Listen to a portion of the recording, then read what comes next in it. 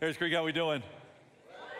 Come on, it's so great to be back with you and in God's Word with you specifically. And so I want to start with just this question.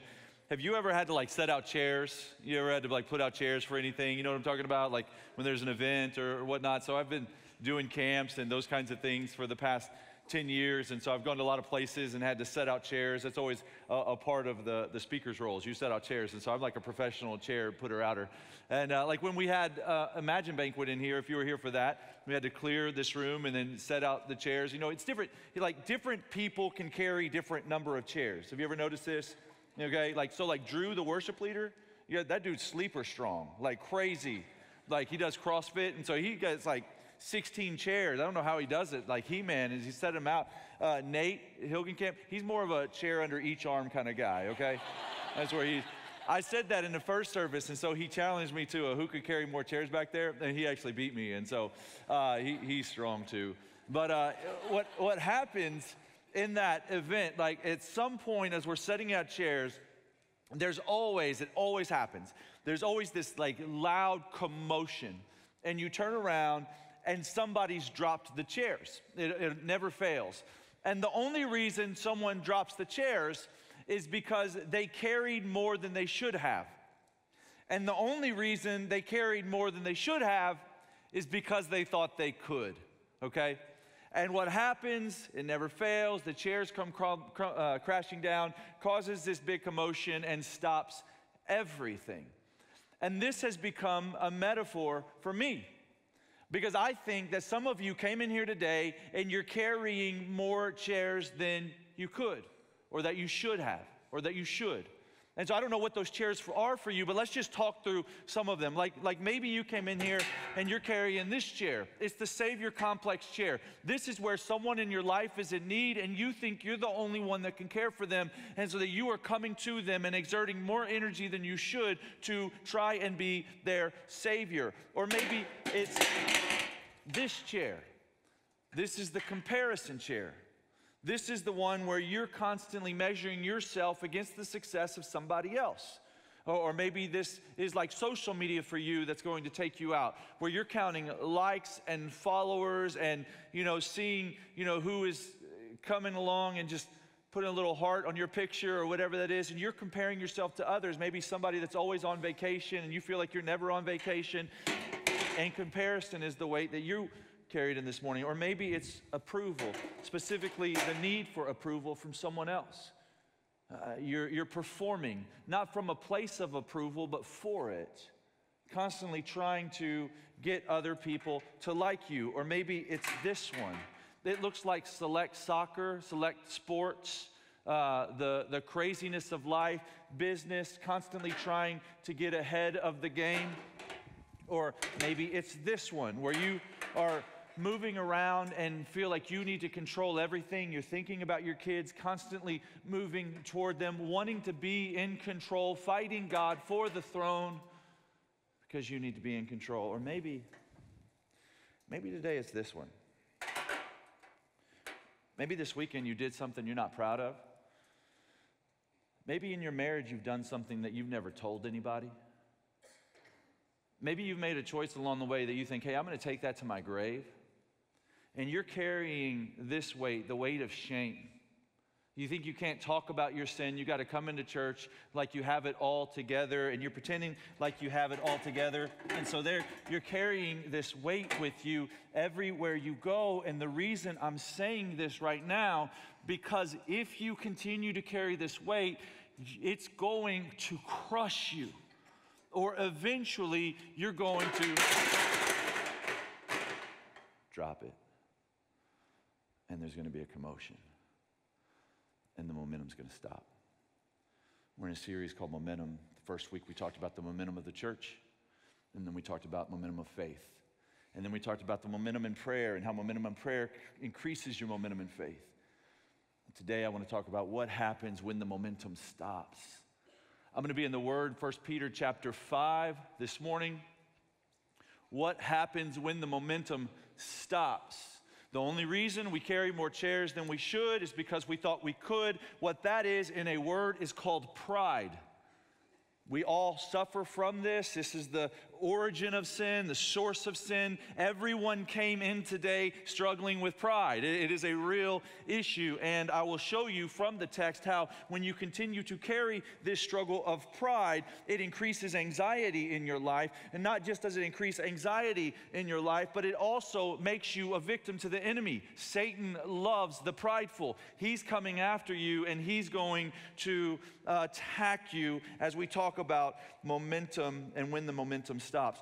Proverbs 16 verse 18 says, pride goes before destruction, a haughty spirit or a prideful spirit before the fall, before the chairs come crashing down. Pride is the root of all sin. As I said, it is the sin that caused the fall. Pride is not trusting God. And you say, well, how do I know today if I'm prideful? Let me ask you some questions.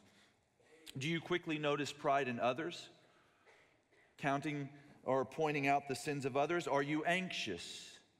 Are you critical of others? Are you defensive when someone points out sin in your life?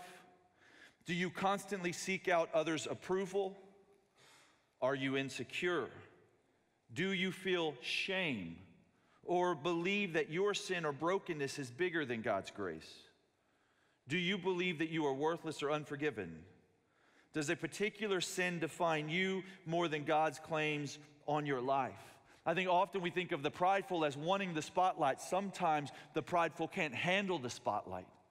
They don't want anyone to see them. They want to hide in the shadows. They want to play the background. That too can be pride. Pride is seeking self-importance, if you want a definition. Seeking self-importance. And the solution, humility, is sacrificially serving others. This is what C.S. Lewis said about pride. I love this quote. It comes from Mere Christianity. He says, according to Christian teachers, the essential vice, the utmost evil is pride. Unchastity, anger, greed, drunkenness, and all that are mere flea bites in comparison. It was through pride that the devil became the devil. Pride leads to every other vice. It is the complete anti-God state of mind. This passage, 1 Peter 5, saved my life. This message is near and dear to my heart. About 18 months ago, 19 months ago, I was in a place where life had got extremely busy. Not just being a father of 3 and a husband to my wife, but work got crazy, speaking engagements cranked up. I was traveling more than I had ever done. I was working on a book for the first time and learning all about that new process. A family member and close friend of mine was sick, and I had kind of jumped in thinking I was the only one that could help them, and got in over my head, and I'm carrying all of this weight, and this opportunity comes in to speak on the West Coast, and so I fly out there. It's going to be one of the biggest opportunities I've ever had to be in front of the most people, and I'm not nervous about it, but I'm laying in my hotel room, and my heart goes boom, boom, boom, boom, boom, boom. What's that? Something's not right. What's going on? Something's not right in my heart. I don't sleep that night. I wake up the next day, I caffeinate, drink the coffee, get through the 3 messages. I fly back to Dallas, and my heart, boom, boom, boom. Boom, boom, boom. Something's not right. I go to the emergency room, hook me up to the EKG. They say, yeah, you have premature ventricular contractions, PVCs. I'm like, can you fix it? They're like, no. But you can. How? Stop carrying so much. You're carrying more weight than you should. You're telling me that I literally broke my heart? Yeah. So the implications of this reality are real. There's real consequences to going against what God's word says, carrying more than we should. And I'm not saying what happened next for me is for the first time in my life, I'm not a worrier, okay? My life's always been marked by peace and trust for the most part, but these waves of anxiety came crashing over my life, even panic attacks. And I was like, what is this going on? It was all tied to what was happening in my heart, which was all tied to what was happening in my world, carrying more weight than I should. I want to be careful. I'm not saying that anxiety always happens because of sin. I'm not saying that. Don't quote me. You don't need to email me. I'm saying in my case it did. In my case it did. And I'm showing you in the scripture today that God gives us a warning about this. 1 Peter 5. So Peter wrote this letter in about 64 AD. The church is under extreme persecution under the Roman Empire. It's scattered throughout the Roman Empire. Peter writes a letter to God's people, the elect, and this is what it says in verse 5. He says, all of you, the reason it starts out, all of you, is because he's talked to the elders, the leaders in the church, and now he's talked to the young people, and he says, hey, all of you, clothe yourself with humility toward one another, because God opposes the proud but shows favor to the humble. Humble yourselves, therefore, under God's mighty hand, that he may lift you up in due time. Cast all your anxiety on him because he cares for you. Be alert and of sober mind. Your enemy, the devil, prowls around like a roaring lion, looking for someone to devour. Resist him, standing firm in the faith, because you know that the enemy of believers throughout the world is because you know that the family of believers throughout the world is undergoing the same kind of sufferings. And the God of all grace, who called you to his eternal glory in Christ, after you have suffered a little while, will himself restore you and make you strong, firm, and steadfast. To him be the power forever and ever. Amen. Now, if you've been in church long, this little passage here is full of memory verses. Like one after the other after the other. Do you see that? For God opposes the proud, but shows favor to the humble, okay? Cast your anxiety on him because he cares for you. You got that on a coffee cup at home. I know you do, right? Stand firm. Your enemy, the devil, prowls around like a roaring lion, looking for someone to devour. Resist him, right? Humble yourselves under the mighty hand of God, so that in due time he may lift you up. One memory verse after another, after another, after another. What a rich and dense text. And my first point from it is that pride pauses momentum. Pride pauses momentum. It says God opposes the proud. When you came in here, if you are struggling with pride in your life, you are literally coming up against the most powerful force in the universe. You are positioning yourself as an enemy of God, not wanting to worship God in a humble state, but wanting to be like him. The same sin of Lucifer. I don't want to worship God. I want to be my own God. And you're on the other team. My daughter plays basketball. She wears those pennies, you know, those jerseys where they like turn inside out. Like one color on one side, another color on the other side. And so hers is purple and white, and we're going to her game, and she has it on the purple side. She's like, Daddy, I hope we're purple today. I'm like, okay, whatever. And we get there, and I see her team on the other side of the court, and I see them, they're all in white. And I'm like, hey, you need to turn your jersey inside out. She's like, why? Why? Daddy, I want to be purple. You need to turn it inside out. No, Daddy, why? I don't understand. Why do I have to turn it inside out? Because right now you're playing for the other team, okay? You're wearing the other team's colors. This is us with pride. If we come in all proud of ourselves, seeking self-importance, we don't understand that we're playing for the other team. God, loving Father, says explicitly in his word, or implicitly in his word, that you are the opposition. And so what do? He says, humble yourselves, therefore, under God's mighty hand, that he may lift you up in due time. Cast all your anxiety on him because he cares for you. What's interesting about this text is it changes slides so fast.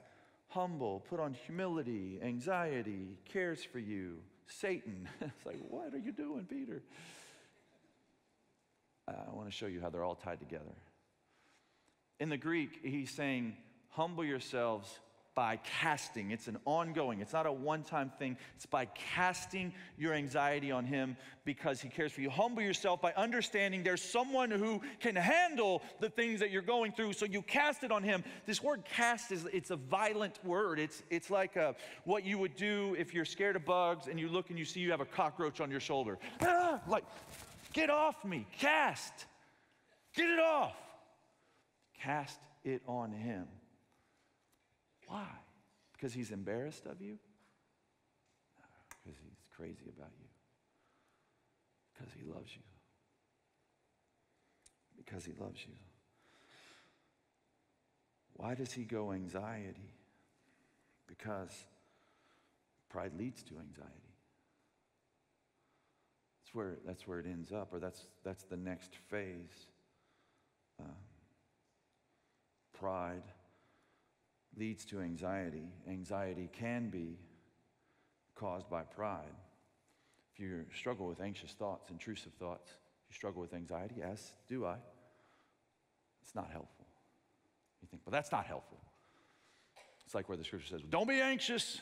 Matthew 6, don't worry. Okay, great. Not helpful.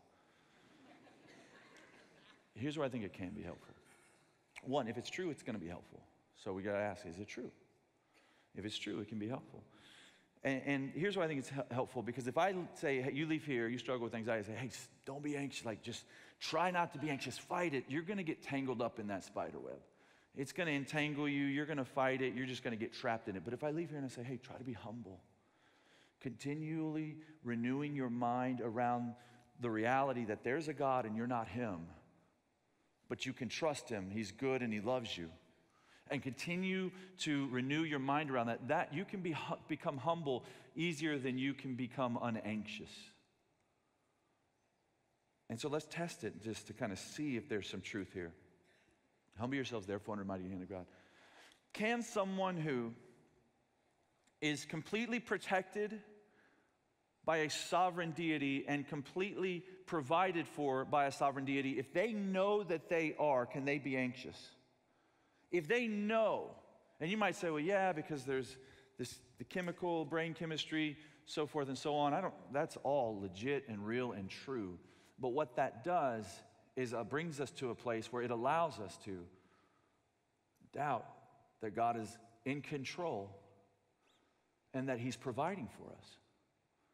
And so we're continuing to learn that God is in control and that he's providing for us. And so what is the reason that we would carry more than we should? It's because of pride, and pride causes momentum. But that's not the only thing that ceases or stops our momentum. Also, sin does. That's my second point. Sin stops momentum. Sin also stops momentum from the text. Be alert and of a sober mind. Your enemy, the devil, prowls around like a roaring lion, looking for someone to devour. Resist him, standing firm in the faith, because you know that the family of believers throughout the world is undergoing the same kind of suffering. That there is an enemy. This is real. Men, you have to listen to this. Women, you have to listen to this. There's an enemy. He hates you. He hates your children. He hates your family. He hates your marriage. He hates your singleness. He hates your celibacy. He hates you. And he wants to take you out. And why does he go from anxiety to Satan? Because I think Peter is telling us, the Holy Spirit through Peter is telling us that Satan, the pen that he plays in, is where you're worried, you're anxious. That your anxiety is the cage that the enemy attacks you in. He's smart. The art of war is, oh, you worried about your kids? Let me come after you there. Oh, you worried about your job? Okay, I see. I got my spot, my point of entry. Oh, you worried about your health? Okay. That's where I'm going to get you. What else you worried about? Give me more. Give me more. It's the pen that he plays in. He's a roaring lion looking for someone to devour. Think of him like a stray cat. He's coming around. He's looking for food. He's hungry. He's a hungry stray cat. What happens when you feed a stray cat? You got a pet. That's what happens. The stray cat found a home. Okay? What happens when you starve a stray cat? He goes to the neighbor's house. Because he's hungry. He's looking for food, and so he's going to go wherever he's fed. You know what else happens when you feed something? It grows. It gets bigger. That cat, that lion that's seeking to devour you got stronger in your life. Why? Because you fed it. This is the lie of one last time. You do something one last time. He just got stronger. The grip on your life just got bigger. So you starve him. You let him go hungry. Make him leave. Stand firm. Resist him, it says. Stand firm in the faith. And God comes to your rescue. You know how Satan, art of war, you know how Satan works? He works like Netflix. Satan and Netflix, they're the same thing. You know how Netflix works? Anybody have Netflix? Y'all have Netflix? It's okay. I have it. It's okay. It's a wonderful thing. Netflix. It's so smart, Netflix. You know what I mean? Like, it's like, oh, I see you like Seinfeld. What about Friends? What about this? What about this? You know what I'm talking about? Oh, you like Stranger Things. You might like Bird Box or Stranger Things 2. This is how the enemy works. It's what he puts in front of you. Feeds you more of what you've eaten. You know? Oh, you're desperate for relationships, huh? Oh, you want to be married desperately, huh? Why don't you watch this romantic comedy and this romantic comedy and this romantic comedy and this romantic... Watch another Jennifer Aniston special thing or something, right? This is what he does. Oh, you like violence. Watch violence. Watch violence. Watch violence. Oh, you like to look at people naked. Really? Watch this. Watch this. Watch this. Watch this. Watch this. And everywhere you look, it is. It's a huge part of my story. I was enslaved to a pornography addiction for over a decade. Enslaved to it. Enslaved to it. Thought I'd never be well. Before I was a Christian, I didn't even know it was wrong. And then I became a Christian and experienced the conviction of the Holy Spirit. But it's not like I trusted in Christ and it went away. It stayed right there and owned me. And I thought, you know what I thought? I thought, it just seemed like everywhere I looked, there was temptation everywhere I looked. And I thought, this is going to be a struggle for the rest of my life. And now, after 15 years of complete sobriety by the grace of God, I know that that's not true. That what I was doing, I was feeding the enemy and he was devouring me. But now that I've stood firm for 15 years, to find it, I'd have to seek it out. I'd have to search for it. I'd have to look for it. And God's restored me. He's allowed me to find healing. And it's the same healing that's available to you. As you resist the devil, stand firm in the faith. Because the temptation in all sin is to think that you're the only one, that you're terminally unique, that nobody can understand or connect with what you're going through. You have this unique struggle, right? It says the family of believers throughout the world is undergoing the same kind of sufferings. He's telling us something really important here. Other people are struggling just like you are, right? You say, what? Did he just say pornography up there, Pastor? What? Why would you do that? So that you can be free. That's why. That's why. Because I know you're struggling just like I was, just like I do. And maybe yours is different. Like maybe you're like repulsed right now. Let me help you. Your struggle is self-righteousness, and you can't even see it. And it's taking you out. Your struggle is legalism. Your struggle is thinking your sins are better than others. And it's gross. It's gross like porn. It's gross. Shame is not always, or pride is not always in the spotlight, right? Why do I say that? Because, man, I get off the stage and I stand right here, and the lines get long. And then people come up. I've done it, I don't know, hundreds of times, literally hundreds of times. People come up. Hey, man, I got to talk to you. What? Talk to me. I'm right here. What? What's up? Man, I got to tell you something. It's hard. I don't know how I'm going to say it. I don't know how. I'm struggling. My story is just like yours. I'm pornography. Yes. Yeah.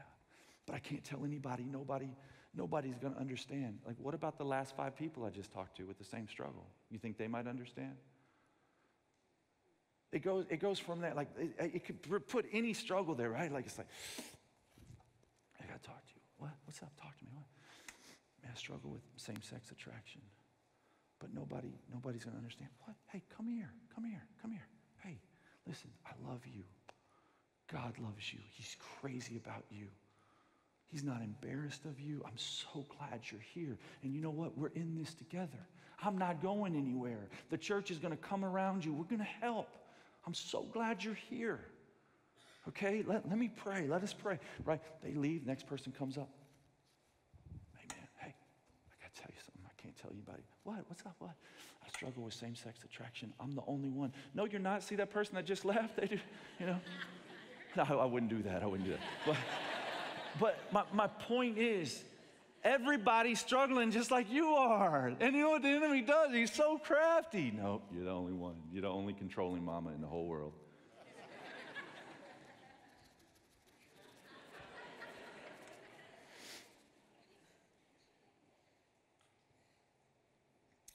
No one in the history of creation has been stuck in sin growing toward Christ.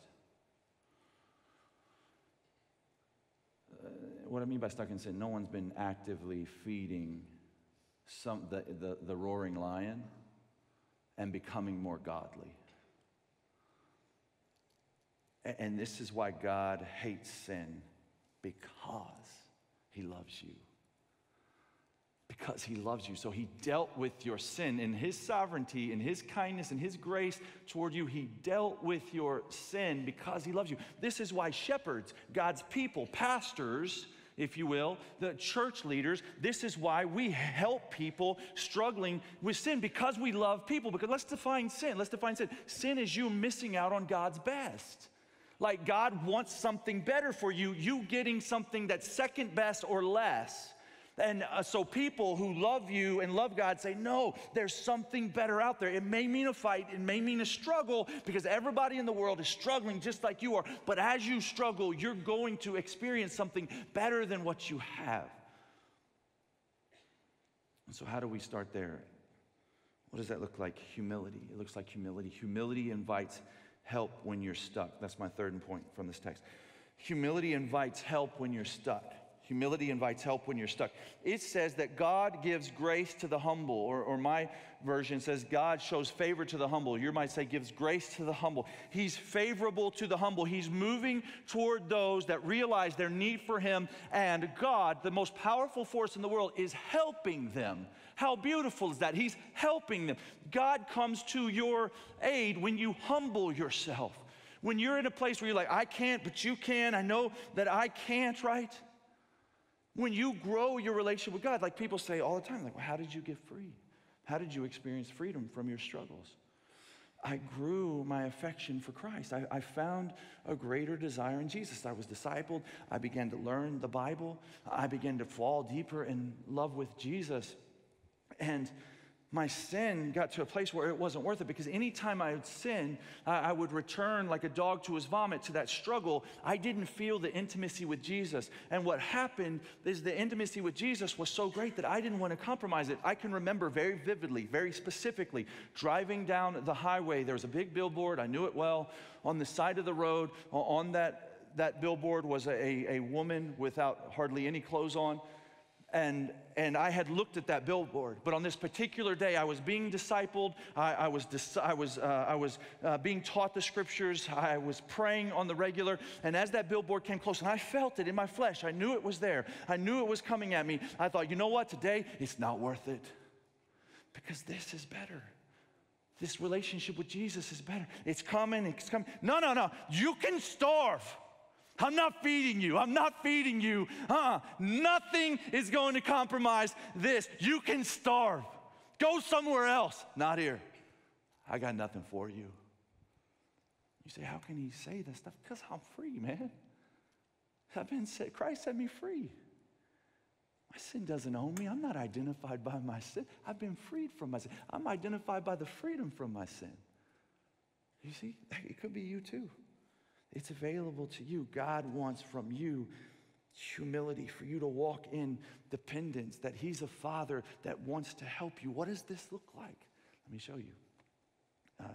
I've got a son. His name is Weston. When he was 4 years old, I'm in the living room. I'm sitting on the couch. He's sitting on the hearth of the fireplace. He's sitting there like this, you know. And I just see him, and he's just kind of like staring and rocking and doing this. And I'm watching him because I don't know what's going on. And his eyes kind of start filling up with tears.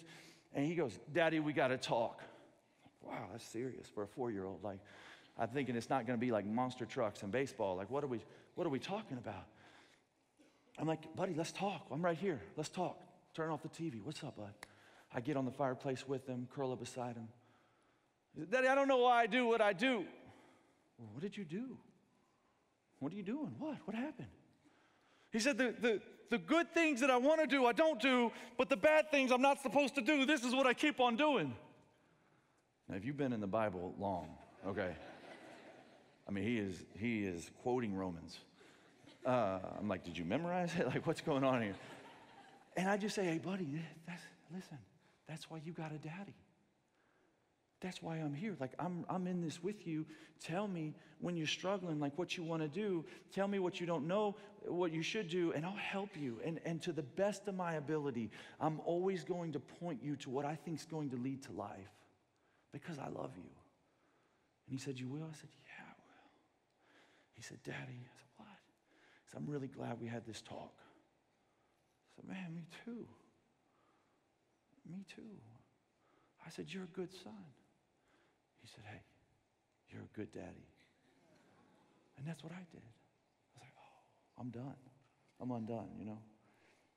And is that not the heart of God towards you? Is that not all he wants from you? He doesn't need you to act like you have it all together. He needs you to come to him and say, I don't have it all together. I don't have it all together. See, Jesus is a Savior. You know what a Savior does? You know what he does? He saves people. You know who he saves? People who need saving. Who does the lifeguard save? The person who's swimming really well, has it all together? Michael Phelps out there, is that who he saves? No, he saves the person flailing in the water, screaming for help. I can't swim. And he's moving toward him. Jesus, he's the best Savior in the world. Like, he's the best at it. When he is going to do his job description, it's not when you have your act all together. It's when you come and you're like, man, Jesus, do I ever need help? I am a mess. He's like, I got you. I got you. Take a deep breath right now and exhale and let, like, the pride and the self-righteousness and the appearance of good say, you're not good. If you were, I'd be out of a job. Right? Because I teach a book that helps you and shows you that you're not perfect, but it shows you who is. God, he loves a humble heart because he has a humble heart. You can write that down. God loves a humble heart because he has a humble heart.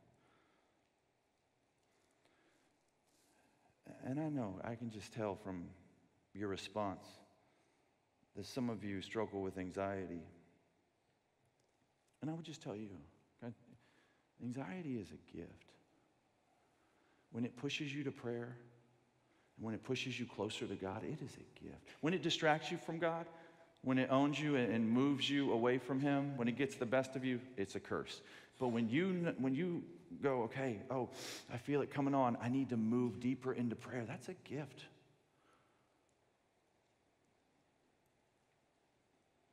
So we're to put on humility. That's what it says. It says this is the uniform of God's people. This is what we wear charging down the battlefield. Humility. This is the dress code of heaven. Humility. This is what you put on. Humility. Put on humility. Okay, this is the application. Put on humility. What does that look like? How do I put on humility? Okay, let's just think about this for a second. You guys know, do you ever like look at your day to figure out what you're going to wear? Anybody else do that? Or maybe you look at like the weather app, weather.com, especially in Texas, especially right now, because our weather's like, whoosh, whoosh, you know, is it going to be 32 degrees or 107? Like, what's it going to be? And so you think, do I need a coat? Do I need to wear layers, short sleeves, long sleeves, pants, shorts? What do I wear? Flip-flops? We're not there yet. But if you wore them, that's fine. So, you know, what do I need to wear? What do I need to wear, right? And for some of us, like, I'll look at my meetings, and I'm like, oh, okay, for that meeting, I probably need to dress up. It's probably not workout clothes day, you know? Right? Where am I going? So I have a friend, the wisest man I know, well, most God-fearing man I know. Every morning, he goes in his closet, he looks at his day, and as he's thinking about what he's going to wear, he thinks about what meetings he's really going to need to wear humility in. He's like, oh, for that one, I'm going to need a lot of humility. Oh, that guy, he's not very nice to me. I don't think he likes me.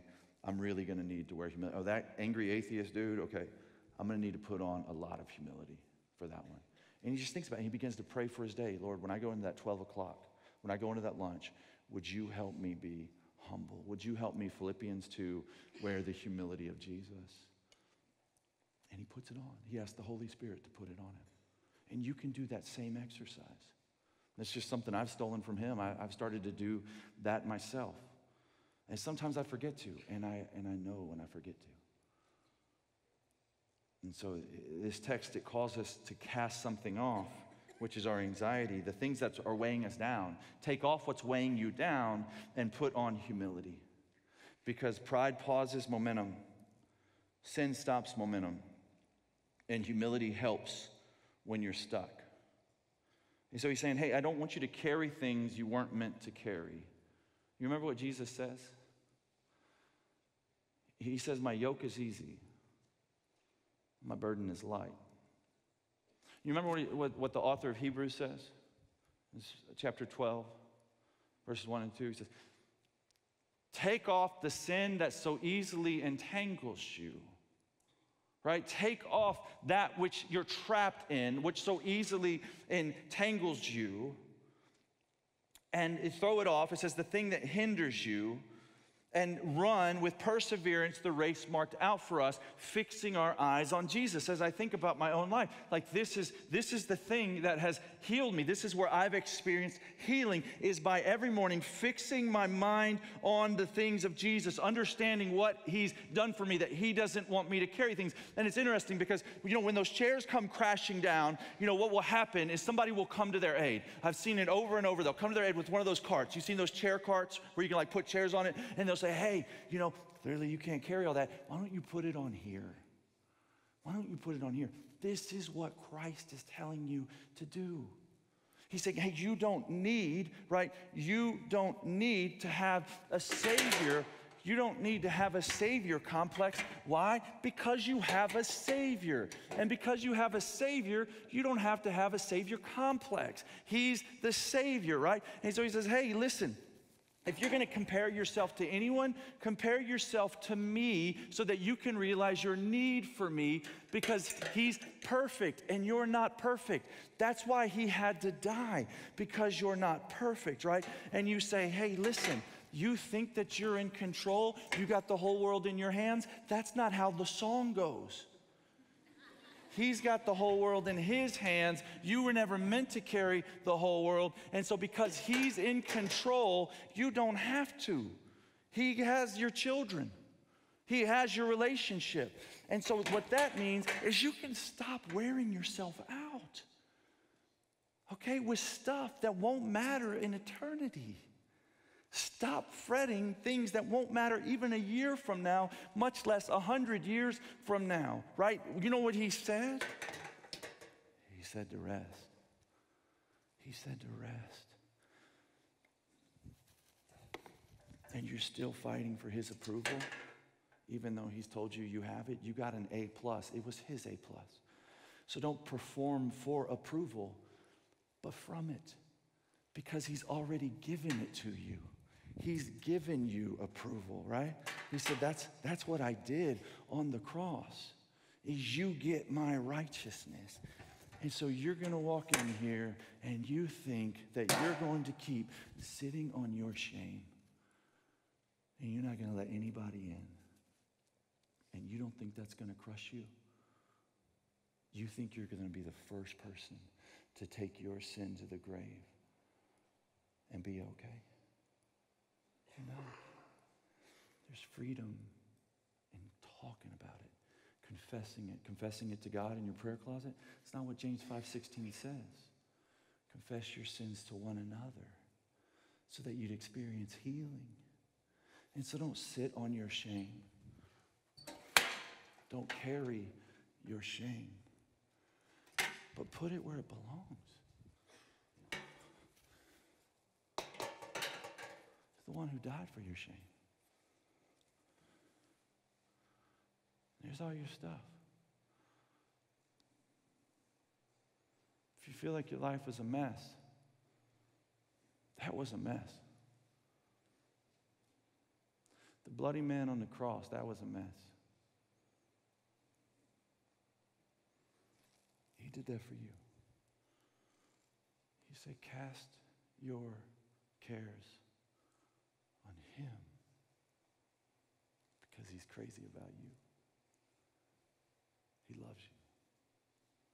He cares for you. I'm going to pray that you would know that. Lord, as we go to sing, would you stir in our hearts the reality that you love us? That our sins don't mark us, our struggles don't mark us, where we've fallen don't mark us. But where we run the race marked out for us, fixing our eyes on not just the one that started our faith, but the one who finishes it, the perfecter of it. Pray that this is a place where everyone feels welcome. And that they know that you love them, not what they will be, but like right now.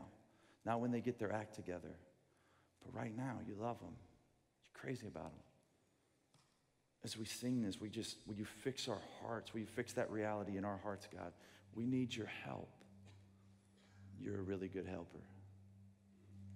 Thank you for your grace. Thank you for your favor. It is in Jesus' name. Amen.